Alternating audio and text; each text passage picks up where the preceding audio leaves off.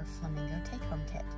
Make sure you protect your work surface. You're going to need a cup of water for washing brushes, a couple napkins, a pencil, and a hairdryer. Take a peek at everything in the kit. We're going to set it aside, and we're going to start with our paint and our plate. Just snip the corner of the bag with some scissors. Squeeze your paint onto the plate. I like to go ahead and put all my paint on the plate. Then you're going to take your largest brush, and we're going to do the whole background of our canvas in this teal color. Feel free to pause anywhere where I speed up so that you can take your time. Just looking for a nice even coat. Make sure you get your edges.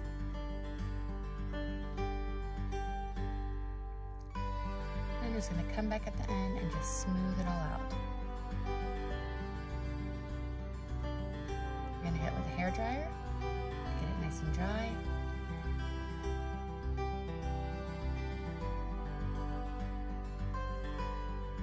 Alright, get your Flamingo template, grab a pencil, just going to give a quick trace. It doesn't have to be perfect, you just need to be able to barely see the line just to see where we're going to paint.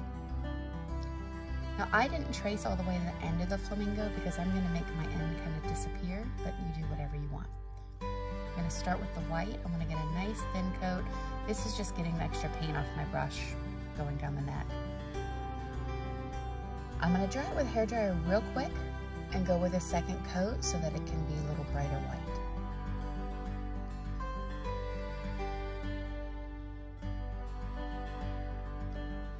I'm just going to let it air dry while I move right into the pink. You can mix the white and pink to make it a little bit lighter. You can keep going back and forth with just the dark pink by itself. Add more white in if you want it to be brighter. I'm just going to speed this even faster to get through. Just keep painting. Take your time on this until you're really happy with the coverage.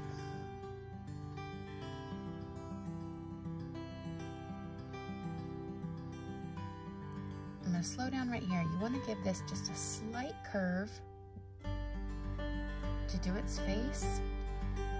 Right at the little point of that curve is where we're going to do the flamingo's eye. The end, I'm just going to kind of give it some brush strokes. If you want to make your flamingo all the way solid to the edge of the canvas, that's awesome. I like to give it a quick dry just because I can still see some of the kind of teal through the canvas. We dry the paint real quick, we can go over it, and it's going to show up much brighter as that second coat. So just keep going pink-white until you are happy with the color that you get.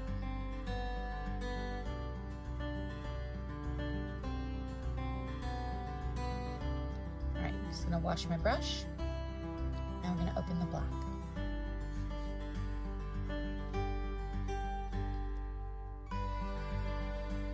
I'm going to start with the beak, go really slow. If you make a little mistake with the black, since the white is dry, if you have a wet wipe or something, it's very easy just to wipe up the edge of where your mistake was.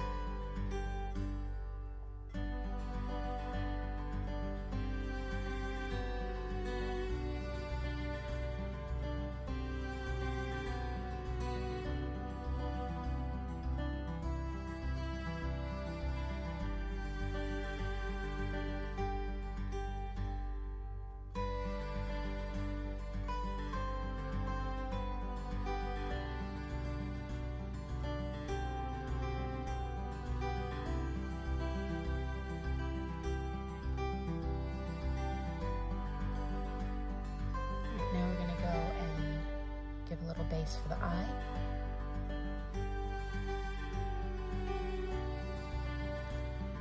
Now our flamingo's really starting to look like a flamingo. Alright, wash your brush well. And then I'm going to hit it with the dryer.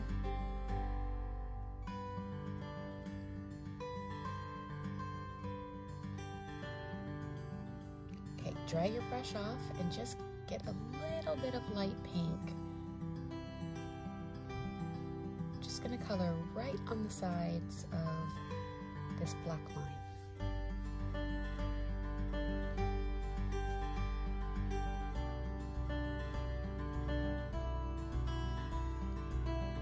All right, go ahead and empty your little bag of goodies.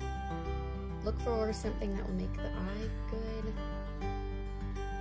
And then I like to go ahead and just dab lots of glue on.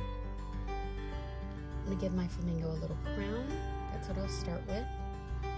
You wanna make sure you use plenty of glue. The glue will dry clear.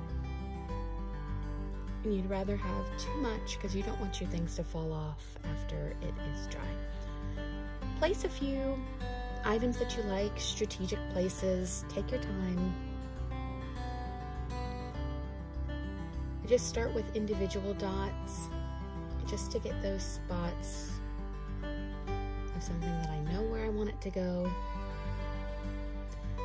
Now I like to just fill it in. Smear it around with your finger, smear around where everything else is. Again, the glue is going to dry clear. Remember that. Afterwards, I just like to sprinkle the crushed glass, the glitter, sprinkle it all around, make it nice and full and thick.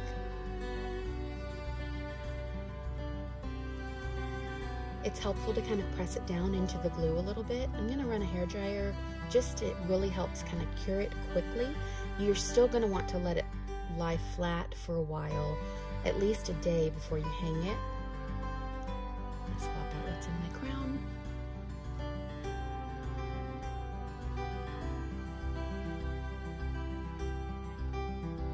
And there you have it. Anything loose will fall off. Leave it laying flat.